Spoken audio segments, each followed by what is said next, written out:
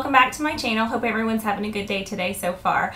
Today I'm here with just a small drugstore haul, some stuff that I recently got, a lot of e.l.f. products actually, that I've gotten, I guess probably in the last month or so that I've really been enjoying. And you know, the drugstore stuff, honestly, probably the last year I've just started really enjoying it because I wasn't really a drugstore junkie as much as a, you know, high-end junkie with makeup, because I could play with it and try it on at Sephora and, you know, all the different makeup counters at Dillard's, Nordstrom, and whatnot. So I always leaned more that direction, and I don't know, I was just addicted to it, and I'm still addicted to it, but I also am really enjoying the drugstore products as well. So these are some things that I wanted to pick up because I've been really enjoying e.l.f. I mean, a lot of the e.l.f. stuff for the $3 price tag or less if you get the stuff in the white containers is really actually pretty good. And I saw a couple things on their website, so I thought I'd pick a couple things up, and then just here and there throughout running to Walgreens, Walmart, whatever, Target, I've picked up some things that I've been wanting to try.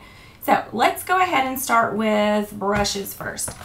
These were, I want to say, $6. If they weren't, I will link what they were below. These are more than the usual $3 e.l.f. brushes. Ew. Hold on a second. Okay, sorry about that. I have my phone on silent now. Okay, so brushes. I just got a couple from e.l.f. and these are like the $6 brushes, so they're a little bit nicer than just the $3 ones. These are new brushes actually, and they do run $6. I have said that already, but I will tell you again, $6 really isn't bad for these. So this is the first one, and this one is the Ultimate Blending Brush.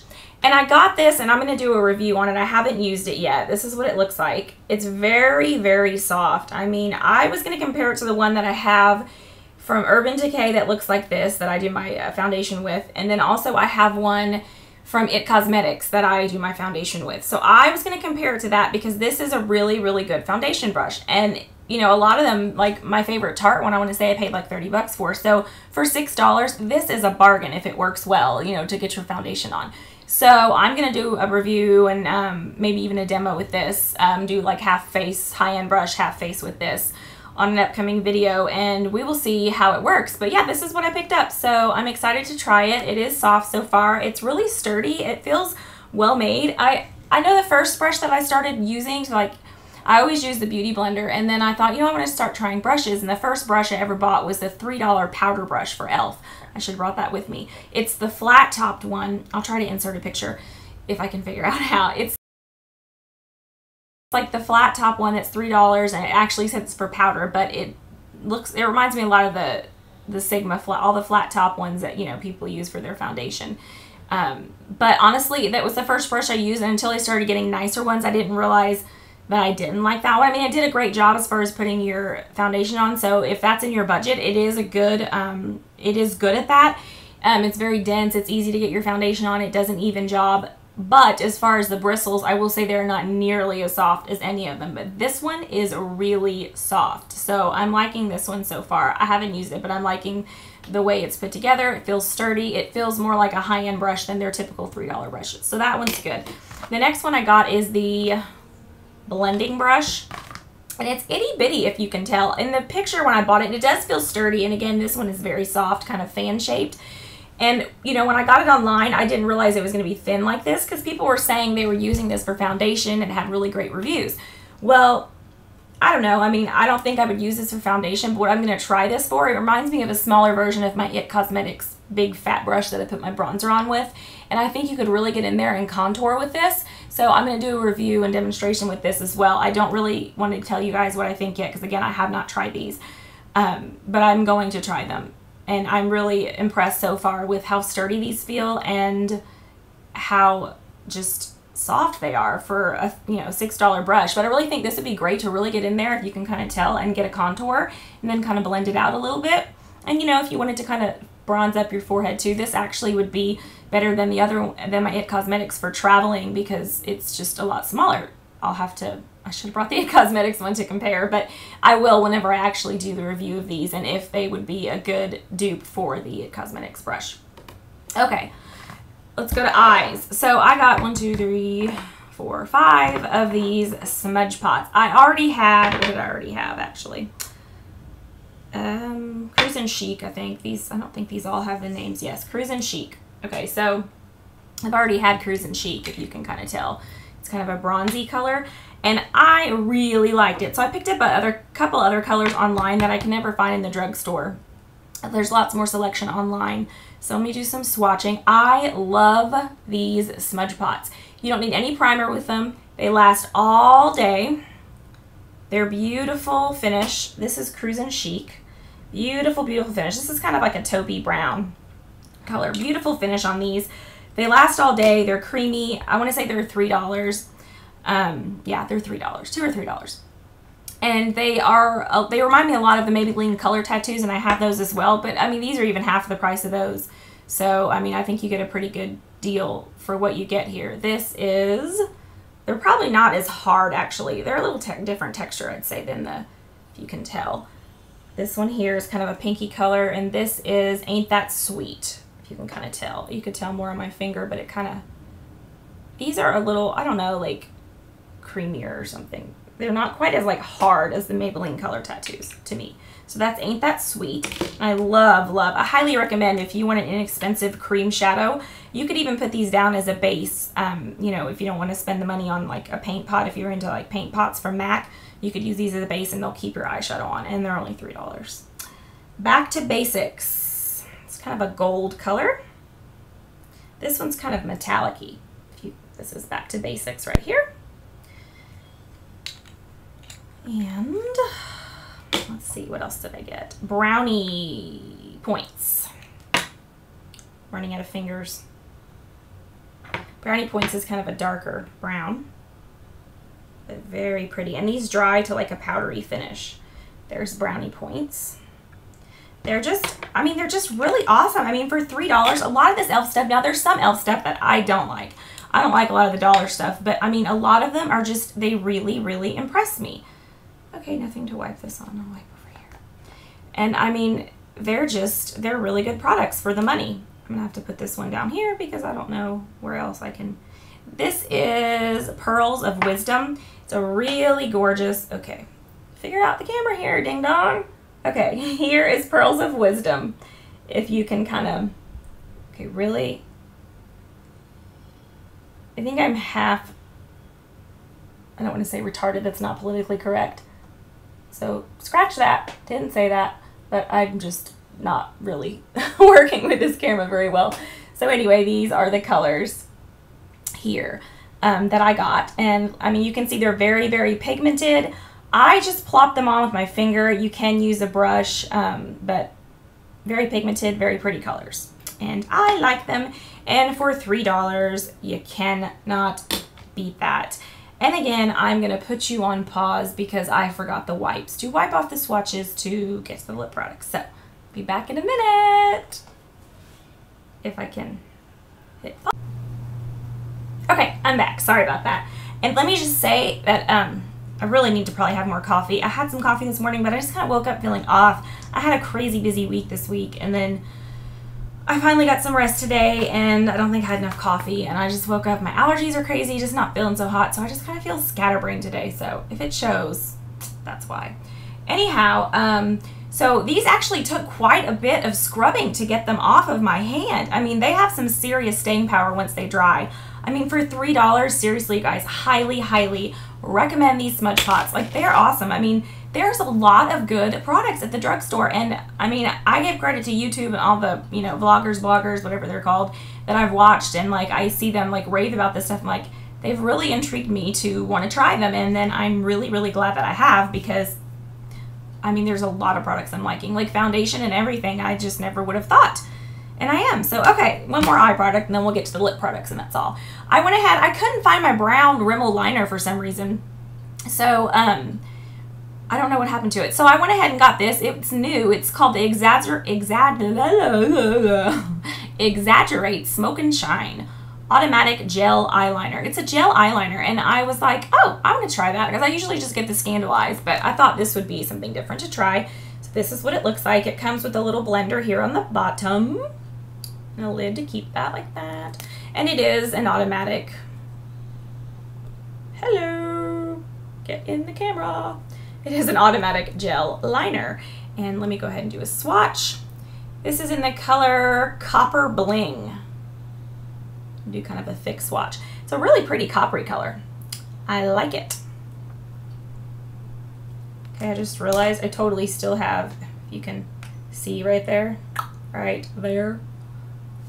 that stuff does not budge. It gets everywhere, that e.l.f. smudge pot, and I'm OCD, so that was totes bugging me. Okay, lip stuff.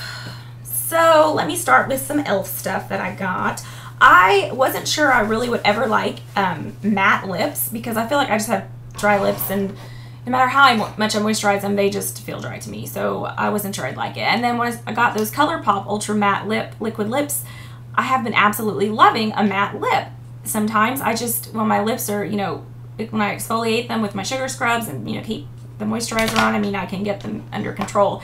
And I've really been enjoying it. And the lasting power of them, and they're not getting all over my, whoops, things are flying at me, all over my coffee cups and stuff. I really like that. So I got a couple of these. These are only $3. $3. You heard me. 3. I said 3. So I got the e.l.f. Matte Lip Color, and they come in these little pencils, which I like. I got the colors Tea Rose and Natural. I've worn one of them so far, and I will say the staying power is not as good as the liquid lips from ColourPop, but it was good, and I do like them. They are a much drier formula, and at the bottom they come with like a little shaper, if you will, like the color part in the bottom comes off like that, and it's like a little shaper because they are like this, kind of like the lippy sticks, which again I like because you can get in there and you can just line first and then fill in, so you don't need a liner with these. So I really do like that. So this one is Tea Rose. Let me go ahead and get swatching and quit running my mouth. This is a really pretty pink color. It's kind of a pinky purple, I guess, if my camera would just do it justice. Gotta get a new camera. I just gotta save the money first. They're expensive. Okay, this one is Natural, and you'd think it was brown. There's one that's kind of a brown color that I want to get online. I got these at the drugstore. Natural's kind of a pink, Your Lips But Better kind of peachy pink color. So this second one here is Natural, and then this is Tea Rose.